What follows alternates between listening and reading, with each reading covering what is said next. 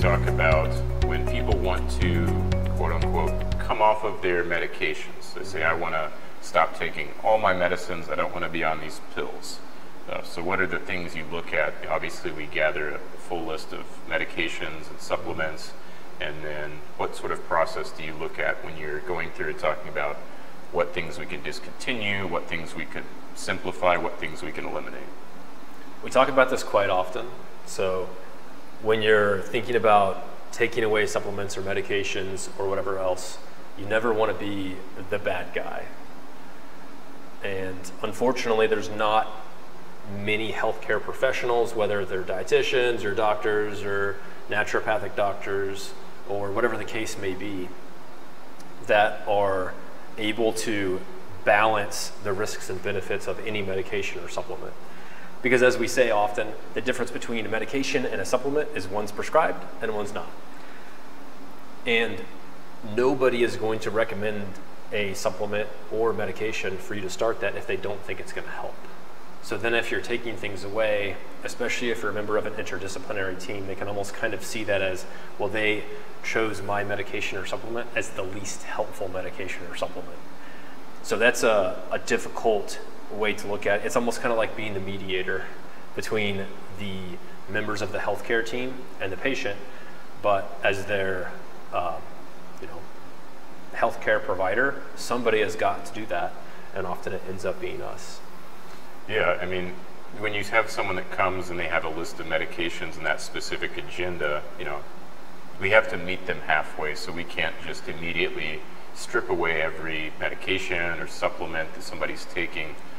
If they've worked with a dietitian, for example, there's a specific reason that people are taking that. If they're going to a gastroenterologist and they've been put on some sort of medication for their stomach, usually to treat a symptom or a disorder of some kind, gastric motility, you have to look and see, okay, what was this actually prescribed for? And unfortunately, we have to play detective sometimes with the patients. A lot of times, if the list grows too long, they're not sure, why they're taking what medications, and it can be useful to comb through some of those specialist notes and see, what was this person thinking whenever they, started this medication? Because, like you mentioned, everyone has the goal of helping a patient when they start them on something. We're not just trying to prescribe drugs because, big pharma gives us kickbacks, and we actually try to prescribe the more cost-effective medications.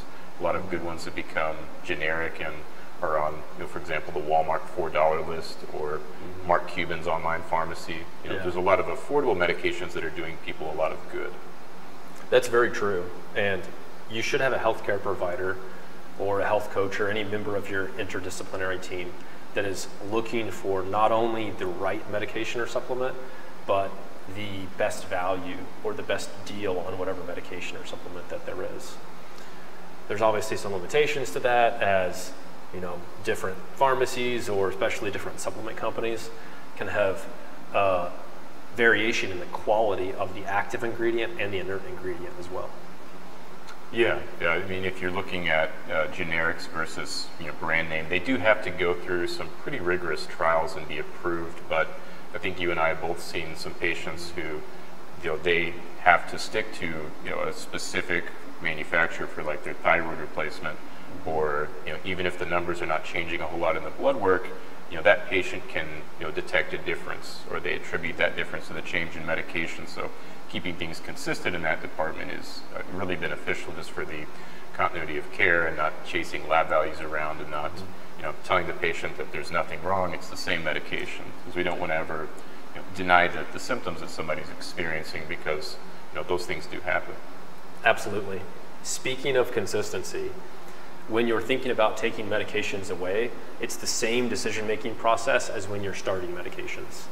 So you're thinking about subjective data and objective data that it's helping the patient. So their biofeedback, how they're feeling, how their labs look, how their diagnostics look. And then you're looking at those same things for how they might be detrimental to the patient. And you're looking at it for the intended purpose of the medication. And you're also looking at it at other secondary unintended purposes that might be having kind of a beneficial side effect or having a two birds with one stone effect. Yeah, and another way to simplify things, as you alluded to, is if you have one medication that's multi-purposed, or if you have two medications combined in a sort of a poly pill. So thinking of people that have resistant hypertension, there's a lot of good poly pill combinations out there now. So patient says, well, I just want to take less pills. Well, that can be a fairly easy thing to do if you're just combining multiple medications into the same pill, because pill burden is a real deterrent to long-term consistency.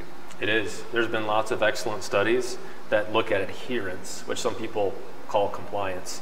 But adherence is basically if you're prescribed this regimen, how likely you are to be able to reasonably take it. So if you look at blood pressure medications, there's been studies that show, 3 different pills taken separate versus 1 pill, there's obviously going to be better adherence with 1 pill. Yeah, it just simplifies things.